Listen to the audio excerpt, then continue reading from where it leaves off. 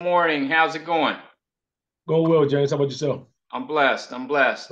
Talk a little bit about the victory over Norfolk, a 1 point game, three quarterbacks played, and then you had 10 different gentlemen who earned receiving yards. So the ball was thrown around. That's special. Take us back to that game. Like you said, it was a total team effort.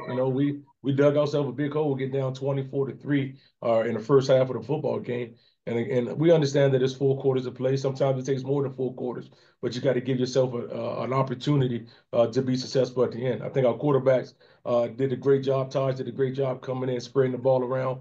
Guys made plays. Got our tight ends involved in the passing game, running backs involved in the passing game, and guys made play down the stretch when it was time to make plays. And defensively, we gave up some explosives that we don't feel good about, but we're able to correct those mistakes after a win, and we'll do that. And like I said, we'll get ready for Dale State. Next stop, the bus ride up 95. When you get there, you'll play the Hornets. Talk a little bit about what you want to get done there, and obviously, MEAC play and staying focused and taking care of business.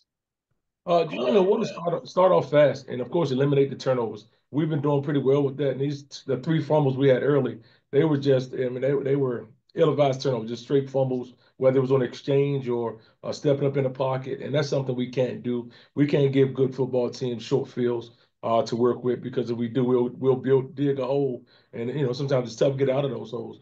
We were fortunate this past weekend. Anytime you go, with 4 turnovers to win a ball game, that's a tough feat, but we were able to get it done, and we look forward to starting off fast this upcoming week and protecting the football and give those guys a chance to be successful.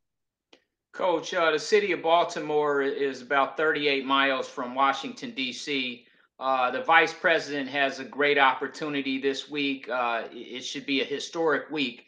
But when you think about the political process and what we can expect and what we will see over the next few days, talk a little bit about your thoughts on that and obviously Harris. Man, this is a very exciting time. It's something we talked about as a program. It's something we've continued to talk about. We're going to practice tomorrow morning, give the guys an opportunity to get out and vote for those guys who hadn't voted already.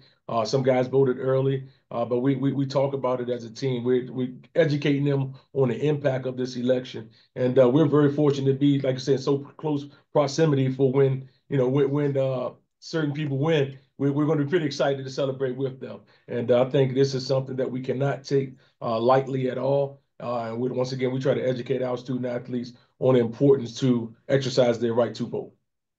Thank you, sir. Have a wonderful week. Yes, sir. Thank you.